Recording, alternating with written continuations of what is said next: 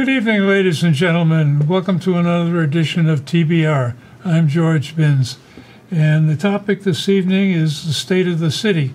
And who better to tell us all about it than Brendan Sweeney, City Councillor at Large. Welcome, Brendan. Thanks, George. Good to be here. So there's a lot going on in the city. Some of it seems to be on the back burner, and some of it is red hot and screaming. And we've got lots of issues, and I guess where I'd like to start is the Bass River overlay was really hot this past summer and last spring. And it all of a sudden went comatose. And then it got resurrected with the problem with the bridges. So where does that stand right now? So I'm glad that you brought that up. It was, as you mentioned, last summer and prior, there had been discussions about potentially rezoning the Bass River area. Yeah. As you know, that area now is entirely zoned essentially industrial. Yeah. And there was talk about how do we bring in residential, commercial, what the mix would be, potential height restrictions, concerns about proximity to the river, and essentially the factor that has led to those discussions being put on the back burner, as you mentioned, was the closure of the whole Whitaker Bridge.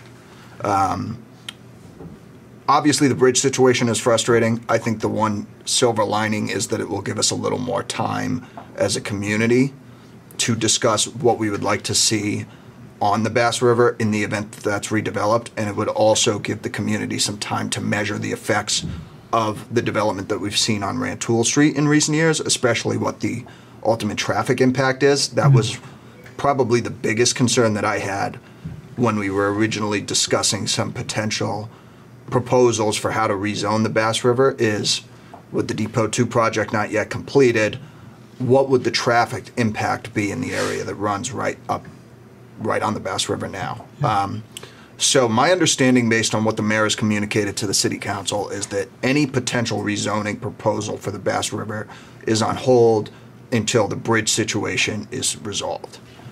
So that's where we stand now for those that are interested. But that being said, at some point I expect the conversation will resurface and we'll talk about whether or not to rezone the Bass River, what the impacts would be on Goat Hill, on Ryle side.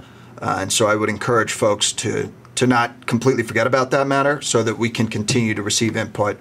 We had a handful of neighborhood meetings in Ryle side, in Goat Hill, and it's important that we are intentional when planning, whether it's downtown or citywide, for any potential redevelopment. Well, that's the part of the thing that bothers me. Yeah, we've got maybe a 4-year hiatus while they put in a temporary bridge for the going over Bridge Street. But I don't see anything happening about that. And this is the time when these kind of discussions ought to be going on and very actively thrashing out what do we really want to happen. To my perspective, Bass River overlay should have been the first thing done because it's the closest to the railroad station. And a lot of this is being driven by the governor and the state pushing TOD, transient-oriented development. Yep. And that would be an ideal place to implement TOD because you're literally within walking distance of the station. And it makes transportation in and out of Boston or going north even very, very accommodating. But all of a sudden this thing goes quiet and everybody sits around doing nothing for 4 years, and all of a sudden, oh, we got to fix this problem. And it's got to be an instant solution. And I think, as you mentioned, the several meetings that were had with the different groups in town, in different areas, pointed out that they have different goals for what this ought to do and different requirements. And they didn't get sorted out with these town meetings. And it's not going to be an easy solution to how do we balance this without a clear definition of what are we doing. Yep. So I'm bothered that, well, we're going to work this out later. And all of a sudden... Well, I will just say that that doesn't mean that this planning for any potential redevelopment, and obviously you don't want plans to come top down. I want to make sure, especially as a councillor at large representing the whole city, that we are taking constituent input and forming plans for any potential redevelopment accordingly, and not kind of top down telling people this is what we're going to do, which I think that was probably the number one thing I heard when we met in Ryleside last summer to discuss plans for the Bass River, is folks felt like they didn't really have input, and that they were receiving from the administration a plan for development that that's Rantoul Street all over again. Yeah, and so that's the other thing that I've already alluded to, but is really important to emphasize, is that we haven't yet fully felt the impacts of the development on Rantoul Street because there is still building ongoing. Yep. And, you know, there is going to be another development where the Meineke lot, that property is, my understanding is that the planning board had a meeting on Tuesday night. It's a by right development. There's nothing that they can do to stop it so long as it meets the current zoning code, which, as I know we're going to discuss, is probably the biggest thing we have going on in the city right now, is discussing changes to the current zoning ordinance and what that would mean for the future of development. But going back to Bass River and the bridge, it's definitely not on the back burner in the sense that everybody's going to forget about it. We're still looking, especially the city council, we're looking as we go into this conversation about rewriting the zoning ordinance, or at least amending it. What does that mean holistically for the city of Beverly if we are to limit development in certain areas? Are there areas we would want to encourage development where so far there hasn't been as much growth? Obviously, one thing that makes Beverly unique is that while we do have a vibrant downtown, the exterior neighborhoods of our city are much more residential, which you don't see in a Lynn or a Salem or some of the cities closer to Boston. So that's obviously something that we want to preserve. But just to close the loop on the bridge, the fact of the matter is that that is the immediate pressing issue for the neighborhood. And really for the city, in my mind, I know that residents, I live downtown, so I probably feel the impact more so than residents. Definitely not more than the residents of Ryleside, but maybe that those in like North Beverly or Beverly Farms would. But I still think it's very important that the entire city focus on the issue of the bridge because of how much of a, essentially a major throughway it is for folks getting from downtown out to the highway, and then for folks in Ryleside connecting with the rest of the city. And so that's why we're not completely putting Bass River in out of mind, essentially. It's still something to consider within the long-term plan of how to potentially redevelop areas of the city. But the immediate pressing concern is making sure that we have a permanent solution for the bridge. And that's what the mayor's communicated, and obviously that's my number one priority too. The solution for the bridge is obviously a long-term process, whether it's 13 years before we get the final bridges installed. That bothers me still to this day because I see these videos on YouTube and so forth of China puts a new bridge in over the weekend, you know, and they put up a brand new building in 30 days. So the difference between what is doable and what I hear is happening, I think is frustrating to me, and it's frustrating to a lot of people. Why is this taking so long? Yeah, so let's address that. And I've been present at the meetings that we've had. We had one at the high school, another at Ayers Elementary School a few weeks ago to discuss. The first one was with MassDOT at the high school, and that is really what needs to be emphasized here, is that the process works in that MassDOT, as in the Massachusetts Department of Transportation, the state agency, just for those who don't know the acronym, is really the driver in the replacement of both the Hall-Whitaker Bridge and the eventual replacement of the Kernwood Bridge, in that these bridges are designed by those state agencies. They're the ones that submit the proposals to the federal government, and the state itself is financing, with federal money, the construction of those two bridges. And so that's one thing that my understanding is that the mayor and Commissioner Collins have been in constant contact with officials at MassDOT, really trying to emphasize the needs of the city, especially, I don't know if you were at the meeting on last month about at the high school with the MassDOT officials, where they proposed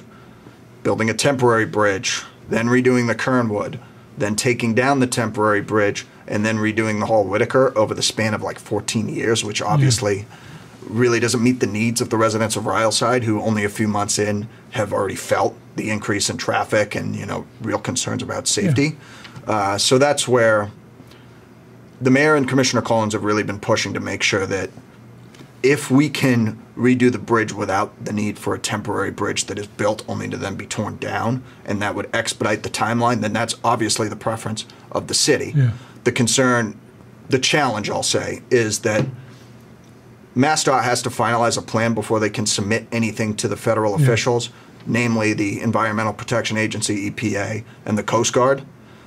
Those permitting processes are incredibly cumbersome, and that's where I hope that the city, I'm certainly happy to assist in the advocacy, can work with our federal delegation, our 2 senators, and our representative in Congress to push the urgency of this situation and ideally help expedite the final plan that the city of Beverly is able to create with MassDOT to expedite that through the federal permitting process. So it's frustrating. I've been frustrated.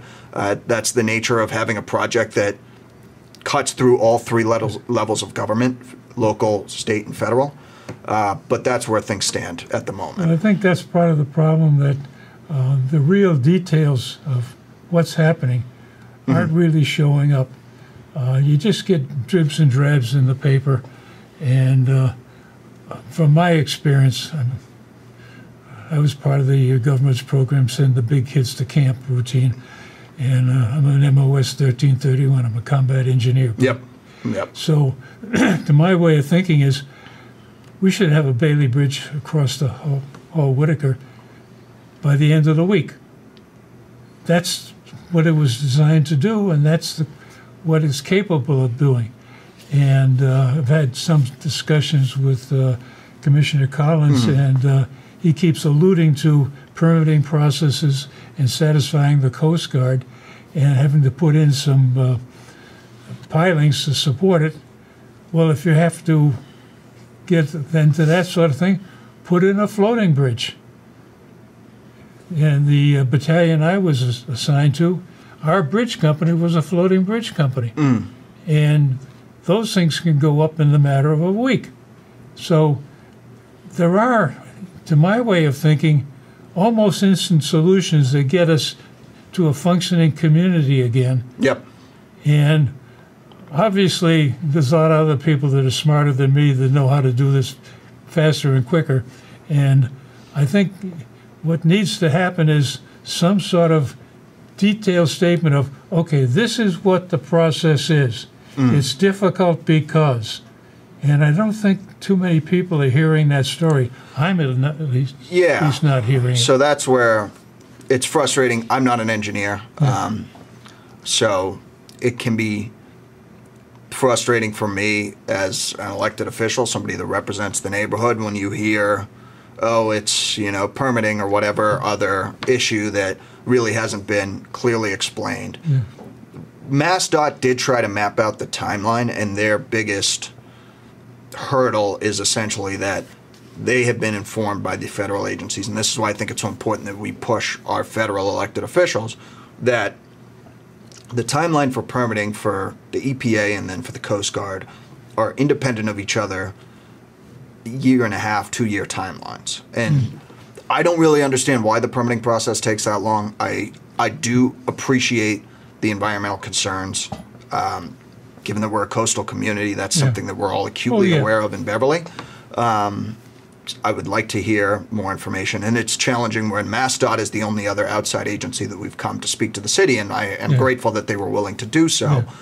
And they're essentially relaying secondhand, here's what the federal government has told us will be the permitting issues that we'll run into in trying to design a bridge that would facilitate a long-term solution. So I can understand the permitting process on a long-term solution type of bridge.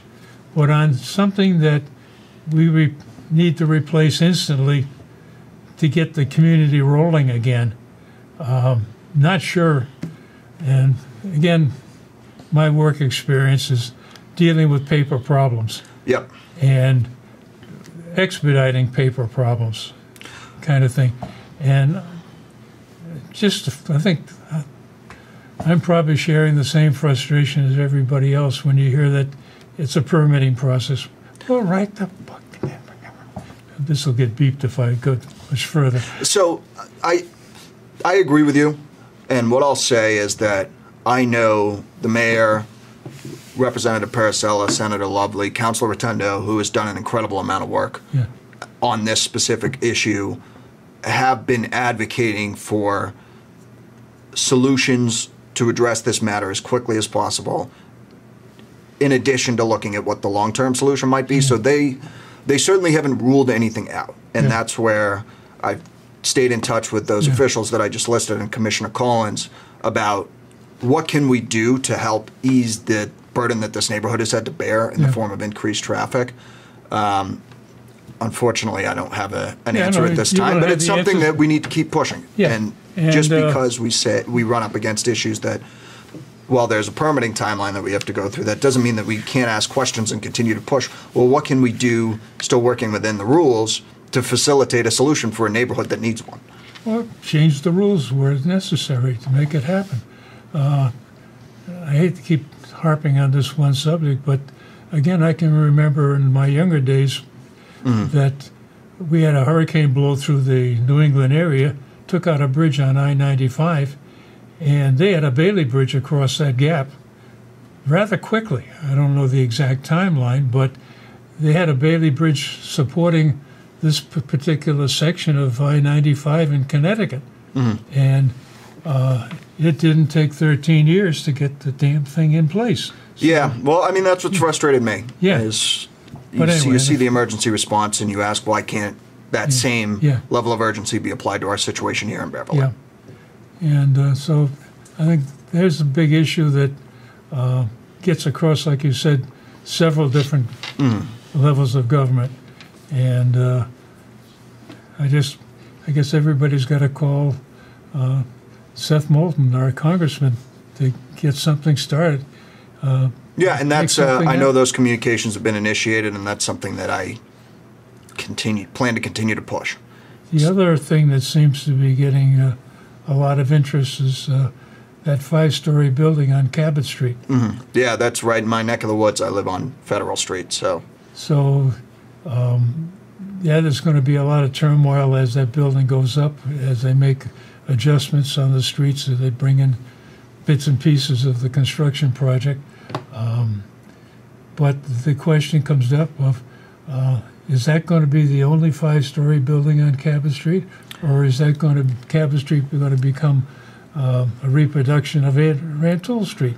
And that's now up to the council. And so I have been frustrated with that project because one concern of mine, especially being a resident of Federal Street, which cuts in between Cabot and Rantoul and, operating out of downtown there, I am concerned that we don't have, especially once this project goes in, there will be a lack of adequate public parking to help facilitate activity on Cabot Street. And the two big activities that I think of why folks come in from out of town to spend time on Cabot Street is to go to the theaters, which we are fortunate to have multiple in that vicinity, and to shop at our local businesses, which has been a priority of mine in working with groups like the Beverly Chamber of Commerce and Beverly Main Streets to help facilitate business activity coming out of the pandemic. It's a real asset that we have a vibrant Main Street on Cabot. And so my concern, and unfortunately it's the project as proposed, which would essentially occupy the Family Dollar, or now the former side of the Family Dollar as they've gone out of business, and the two parking lots behind it, is that those parking lots, while they were privately owned, under an arrangement with the city, essentially operated as public parking. And so I'm very concerned about the loss of parking there. I'm glad that we recently approved a grant from the state at our city council meeting on Monday to help facilitate a parking plan, which I think is desperately needed, that we need to take a holistic look at what we can do to help either create or make more readily available parking that already exists on Cabot. But with regards to zoning, I'm optimistic that this is the last 5-story development that we see on Cabot Street, because I do not want Cabot to become essentially a clone of Rantoul, given that it does have a different character as more of a Main Street walkable part of our downtown, as opposed to Rantoul, which has certainly been revitalized for the better, but the buildings there are quite large and are not what I would like to see continue in Beverly. And so what the mayor's proposed, originally Councillor St. Hilaire first proposed limiting development to 3 stories across the city. And we had a very good dialogue with residents, and I appreciate anybody listening who took the time to come and talk to the council when we held that forum about what we want to see in Beverly going forward. And we heard a mix of folks who were concerned about limiting development to 3 stories across the city, and others who said, well, even if that's not the solution, we do need to do something proactively to limit 5, 6, 7-story growth, especially on Cabot and elsewhere in the city. And so what the mayor's proposed and what the city council is going to review at the planning board next month is a proposal that would limit development to 5 stories on Rantoul, 4 stories on Cabot Street, and essentially 3 stories elsewhere in the city. I think that's a great framework for us to work off of. I would not want to see development any higher than 4 stories on Cabot Street, so I'm glad that this proposal coming from the mayor's office would set that limit. And I think that would provide a good balance where we're not limiting the potential for future development, especially downtown. But what we are saying is, here's the parameters of the community that Beverly sees itself as far as development goes. We're appreciative of the asset that our downtown is, and we don't want to limit growth there. But Cabot Street is not intended to be a corridor of 5, 6, 7-story apartment buildings. It's intended to be a walkable main street with small businesses, with theaters that folks from in and outside of the city can enjoy. And then, as I mentioned earlier in our conversation, the residential corners of Beverly that really make us unique from some of the other cities right in the ring of Boston need to be preserved. And so this would essentially preserve that residential character. Well, you mentioned early on that one of the issues with this 5-story building is it's being essentially developed by right. Yeah. Because that's what the code says you can do in the city. And the parking that the city has been using is private property. Yeah, which... And again, it can be modified at the will of the owner. That's the way the free system works. Yeah, exactly. It's the market. So the question now becomes one of, okay, we're going to lose a bunch of parking spaces. And, we go through the arithmetic and say, well, even at a big show at both Markham and the Cabot Theater, there isn't going to be a problem with parking because we can handle it. Fine. But as we talk about more and more development along Cabot Street, the implications are that, we're going to have more parking available if you want to bring in people from the perimeter. Where are you going to get it? Kind of thing.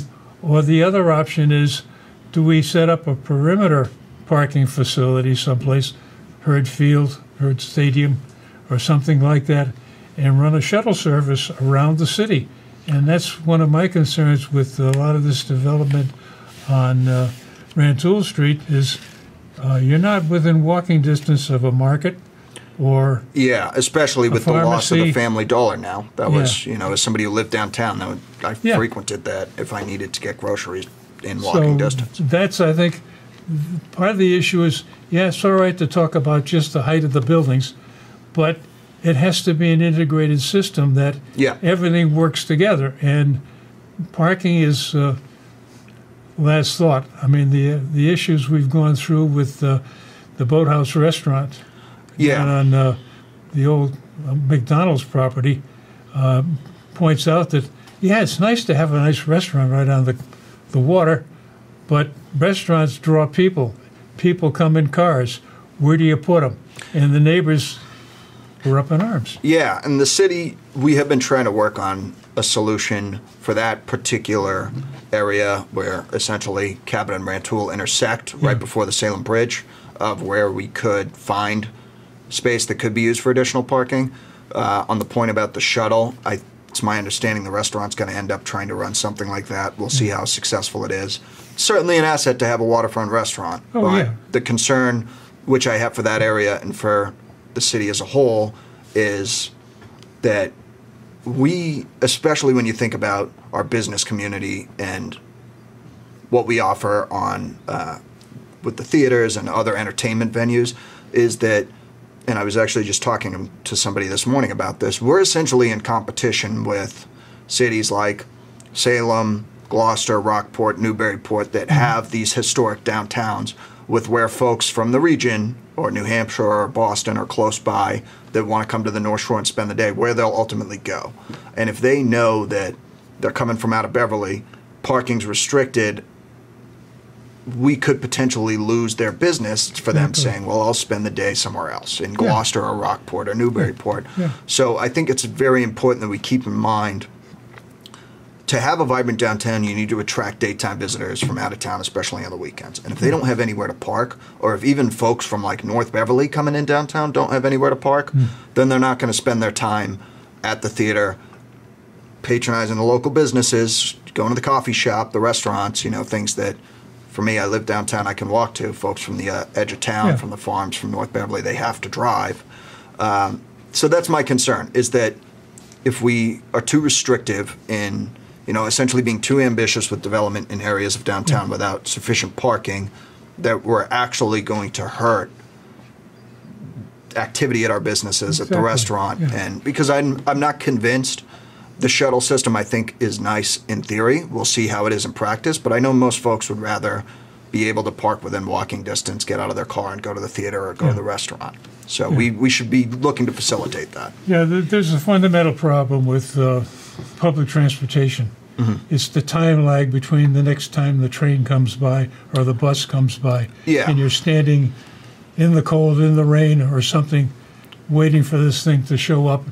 And one thing I'll say, I was working in Boston for the past 4 years or so, as I mentioned. I recently started a position in the town of Boxford as their assistant town administrator. I started over the summer. But when I was working in Boston, I took the commuter rail in and out of the city every day, and it was great. You know, it was very efficient that I could walk from my downtown apartment to the train station, get on the train, and then walk from North Station to the State House. But I still had a car that I utilized for getting to the grocery store, for going out of town. You know, my parents live in Ipswich. Anytime I visited them, I would drive to their house. And my wife works at a school in Lynn. She still does. She has to drive to work given the proximity of the school. It's on the edge of the city. So that's the one thing to keep in mind, is that it's very important that we look at alternative forms of transportation, especially given that we have multiple commuter rail stations. We should be encouraging biking. We should be encouraging walking. But there's still going to be folks that if they can bike and walk to work, they might still need a car. Even if they don't use it as much, which is good, they'll need to park it somewhere for when they need it. So it's something to keep in mind. It's a total solution, and there's no instant answer, as we found out. And we spent a half an hour looking for one, and I don't think I would love it if we could come out of this show with answers. So we'll keep the conversation going, and I encourage folks to have some more discussions. And ladies and gentlemen, thank you very much for joining us this evening. And as I indicated many times, after the credits at the end of the show, there's my email address. If you've got an opinion you'd like to share with us, we'll make room for you at the table here. So think about joining us some night. And thanks you again, ladies and gentlemen, for joining us, and we'll see you next time.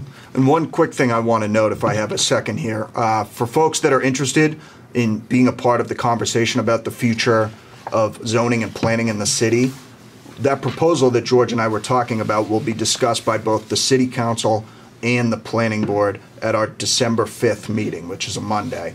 So please mark it on your calendars. If you can't make it, don't hesitate to email or call me. I'd love to hear your input, as this is a very important decision that'll dictate what the future of development in Beverly looks like. So please, continue to stay engaged.